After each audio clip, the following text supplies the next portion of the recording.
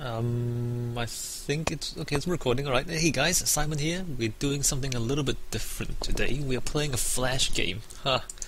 So the game is Socrates Jones, Pro Philosopher. So it's a flash game. As you can see, there's the website there. I might just give you that link in the video description, but you can probably just pick it up or just kind of Google it and you'll find it, I guess. So it's a it's a game about philosophy, which is awesome, which is why I'm doing it, right? And also I mean the gameplay is kind of like Phoenix Wright, Ace Attorney. I don't know if you've played that or have seen that. Basically it's just dialogue. Mostly it's just dialogue, but you're trying to figure things out as you go. So let's not talk too much. I have to do... Actually, I'm not going to do voice acting. I'm just going to read out what they say, but there's no voice acting in games, so I have to read the text, and there's quite a bit of text too. So let's just get into it, and I'll talk about it as we play. New game. Is that too loud? It might be too loud, the sound effects. Prologue, one New York morning, so we're in New York.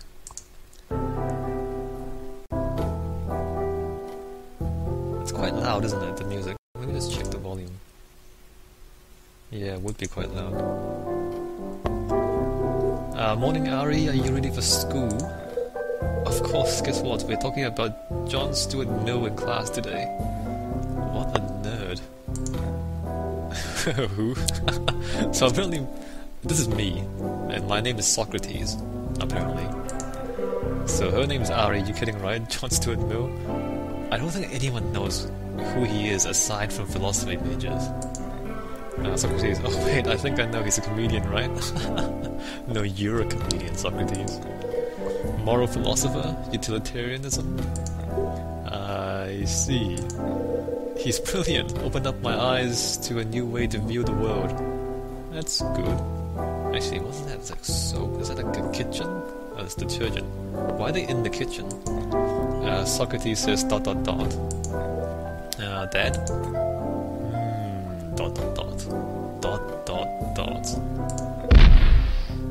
And then Ari punches him in the face, I think. What? Were you paying attention to anything I just said? No. Oh, someone's at the door. You can tell me about this later, okay? Hurry up, I have school in half an hour. Wait, how old is she? She's got boobs. Aren't you gonna go to school yourself?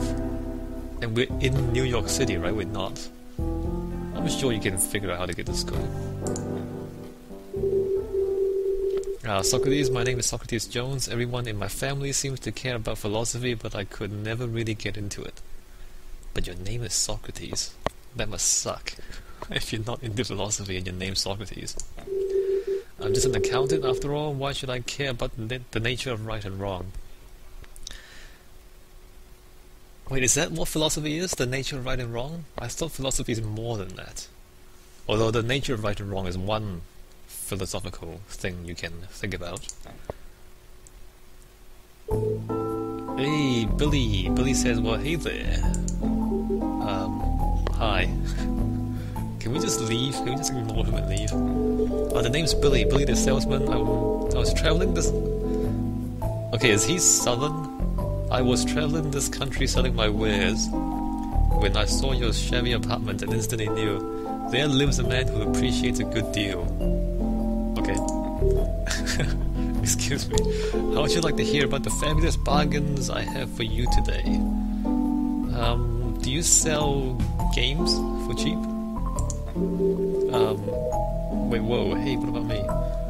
That was fast. Did I miss something? Anyway, she interrupts me. I think I just got punched in the face again. I don't know what that sound effect is. What are you doing here? I got bored. Go to school. You're half an hour before you have to get to school. Isn't traffic really bad in New York City? But I just left. Doesn't mean I can't be bored. Who's this guy? I'm glad you asked, little lady. The name's Billy the salesman. Alright. I think we should hear him out. Do they really interrupt each other like that? Because I can't really... Never mind. I'm just going to ignore the parts where they interrupt each other. If you don't bother to at least listen, you aren't going to get anywhere. Yeah, we can just ignore him and leave and get on with our lives. Thank you, miss, you won't regret it. Pretty sure I will. Okay, Billy, let's hear what you've got. So this is the tutorial, if you are wondering. He's not a philosopher, but he's going to present the game mechanics to you. Like that, present. I have a great product for you. It's the best there is, so the red stuff is the arguments. You need my product to do what it does. You don't want those pests around. And that's what I've got for you all. He didn't actually say anything. He hardly told me anything. Horse feathers. I told you my product was the best in line. What more do you need to know?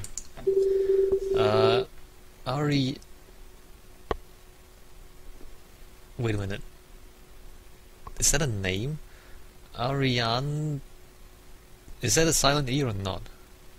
Ariadne? Jones? Ariane? Ariane? Is that actually a word? I don't know how to say the name. Ari Jones. This is all your fault. You didn't tell me anything. What do I do? Well, generally one goes about getting more information by asking questions. That's a good start. In this case, it's probably most appropriate to ask for clarification. Okay. If you clear up any vagueness surrounding his ideas, you'll be in a much better position to deal with him. Right, okay. Good. Most arguments are made out of multiple statements. Be sure to check them all for anything that seems vague. No, I'm not buying.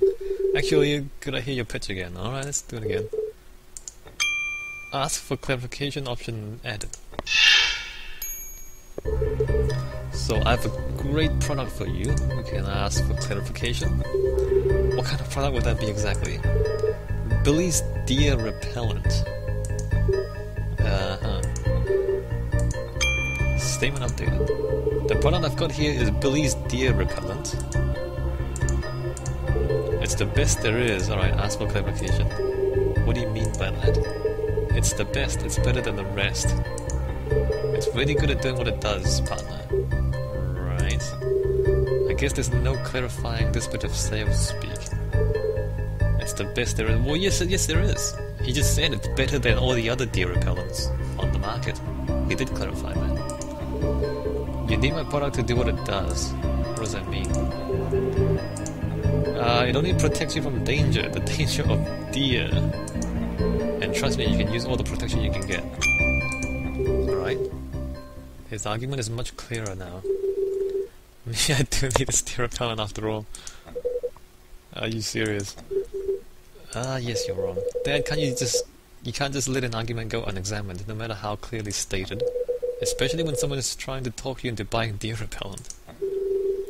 What else is there to do? In a situation like this, if something seems to be on shaky ground, you need to ask for backing. Alright. Make sure he can support his statements with foundational ideas. Make sure he can support his statements with foundational ideas. Right. Yes, I know you're still here. Alright, can you hear... Alright, let's hear the pitch again. Press for backing option added.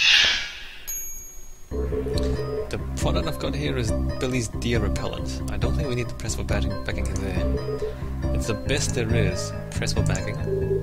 Can you back that statement up? Back that up. Sure thing, partner. My product does everything better than competing products. Well, there you go. See, I don't know why you need to press for backing to get that instead of just asking for clarification.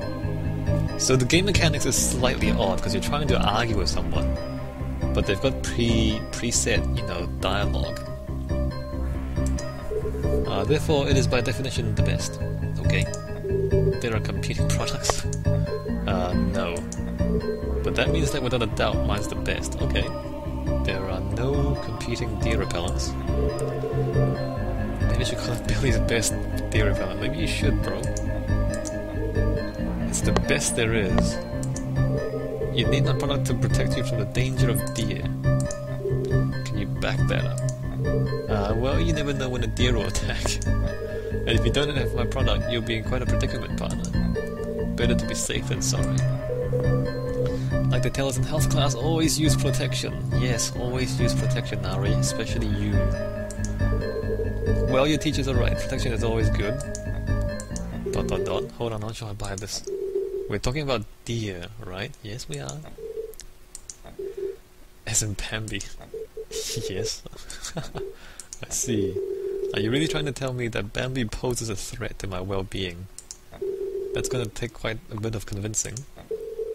Bambi is dangerous, partner. He may look cute, but that deer is a little monster. I don't know. Let me tell you why deer are a menace to our society. Alright, here we go, new stuff. They eat our crops. Do they? They steal our jobs. Every year they cause accidents and injuries. Why, the only reason you're safe is that I'm here with my repellent. And there we go, as you can see, those darn deer threaten our very way of life. I'm not sure everything you said that is true. You know that in a debate you can do more than just ask questions. In fact, sometimes that just won't cut it. Okay. Sometimes you may need to challenge your opponent with a counterpoint.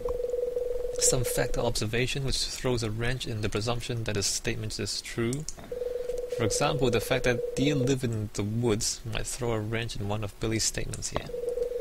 If you find that statement and present this observation to counter it, you should be home free. When you get a useful idea, I'll write it down for you in the idea slate. Well, that's useful. You can now challenge your opponent's moves. Deer live in the woods added to the idea slate. Okay. You need to be careful though.